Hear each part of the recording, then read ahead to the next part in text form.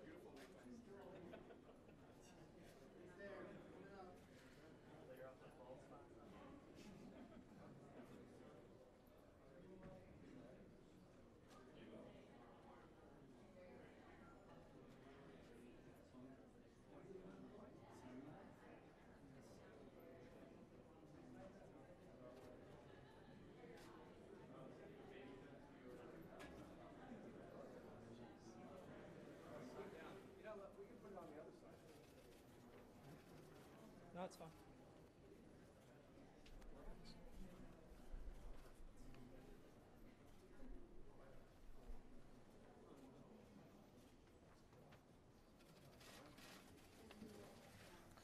Good afternoon.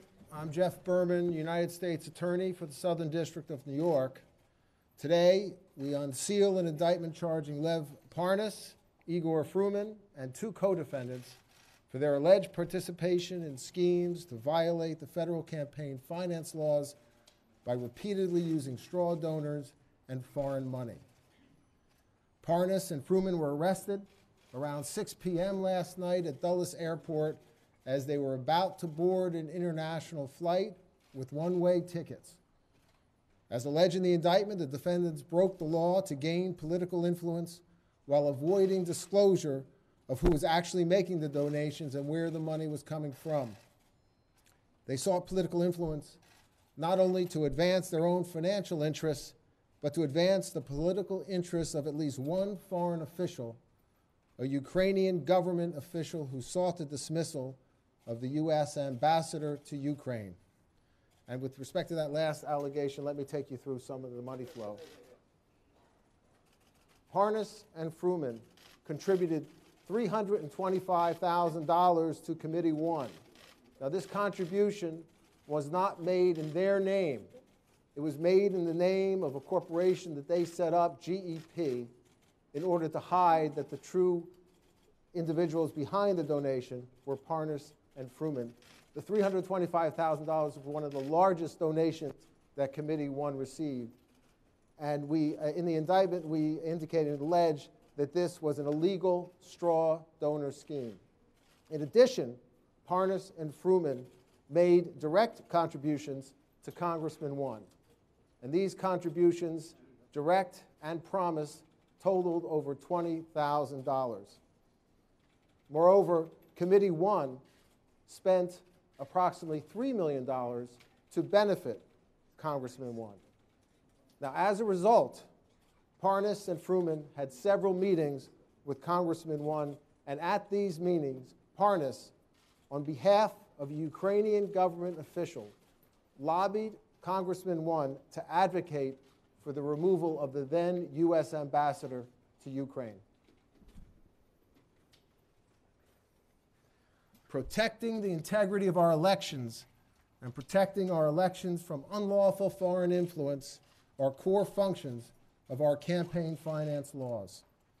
And as this office has made clear, we will not hesitate to investigate and prosecute those who engage in criminal conduct that draws into question the integrity of our political process. And I want to add that this investigation is continuing. Now, I want to acknowledge and thank our wonderful AUSAs who worked on prosecuting and investigating this case and will continue to investigate this case. To my right is Rebecca Donaleski. And someone who would ordinarily be to her right, Nick Rose, could not be here today because he is in the Eastern District of Virginia assisting with the presentment of Parnas and Fruman. But to Rebecca's right is Russ Capone and Edward Discant, and they are our marvelous co-chiefs of our public corruption unit. And I also want to thank our partner in this case and so many of our important cases, the New York office of the FBI, represented here today. To my left, Bill Sweeney, my good friend, the assistant director in charge of the New York field office. To his left, Mike Driscoll, the special agent in charge of the criminal division. And to his left, George Kazami, the special agent in charge of public corruption at the FBI. And now I'd like to invite to the podium my very good friend, Bill Sweeney, for any comments he'd like to make. Thanks, Jeff.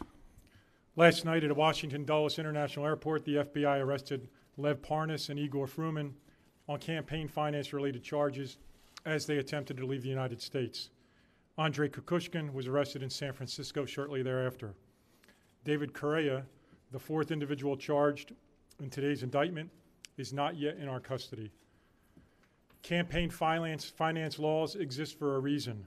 The American people expect and deserve an election process that has not been corrupted by the influence of foreign interests, and the public has a right to know the true source of campaign contributions. Laws make up the fabric of who we are as a nation. These allegations are not about some technicality, a civil violation, or an error on a form. This investigation is about corrupt behavior, deliberate law-breaking.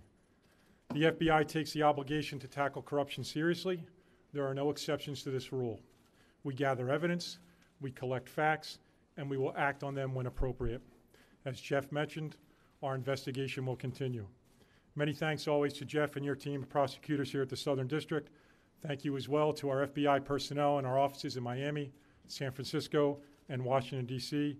And of course, thanks, Mike and George, to your team and the team of agents and professionals who are quiet professionals and solid public servants here in the New York office. Thank you. Thank you.